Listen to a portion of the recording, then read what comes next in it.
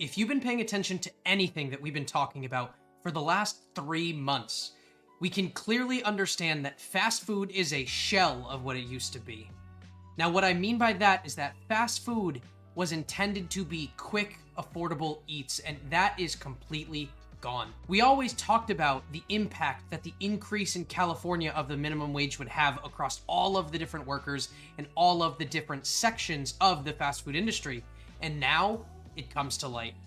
We're going to look at a breakdown of prices at the end of 2019 to where they sit currently in 2024 for just a few of the top fast food restaurants in the industry. Now, hold your horses, because I understand this could seem intimidating. Now, what we are saying is that these are averages that are caught across the entire country, just snapshots in the moment of what we are seeing. They might be higher, they might be lower, and they could change at any point. But where we sit here today, this is the reality of the world we are living in with the increase in prices for fast food. Let's take a look. $101 for a Krabby Patty? With cheese, Mr. Squidward, with cheese. We're going to start off with one of the most famous, and that is McDonald's. Now, you can also see that we are going to look at Taco Bell and Chick-Fil-A. Now, Chick-Fil-A has always been known for having higher than average prices. However, Taco Bell was always a great late-night solution, and McDonald's was a consistent winner. So, looking at this, we're going to look at some of the most common food items that we find on these menus. Number one for McDonald's, we see the medium French fry.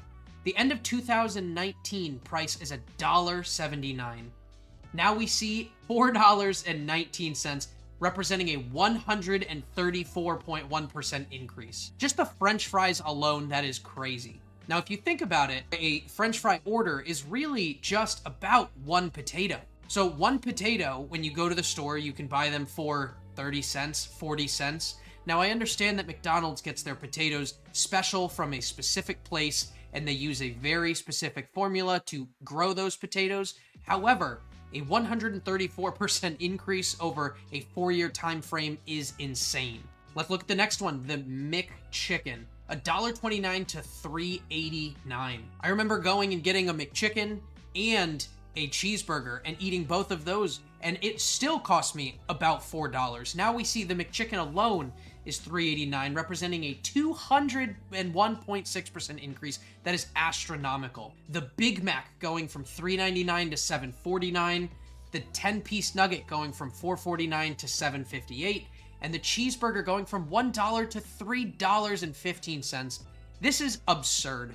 Again, as I said, fast food is supposed to be economical, quick, affordable eats, and we're seeing that over just a 4-year period, that is no longer the case. So obviously, McDonald's is one of the industry standard. We get that McDonald's is going to make changes as they need, and they are a trendsetter. But let's look at Taco Bell. The beefy 5-layer burrito, $1.69 to $3.69, a 118.3% increase, $2 full for the exact same thing.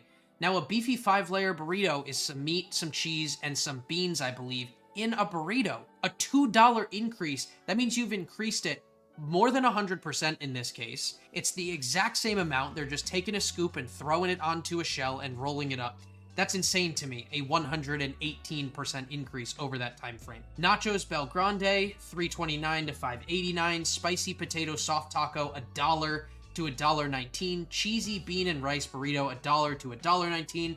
And the Crunchwrap Supreme, $3.49 to $5.29.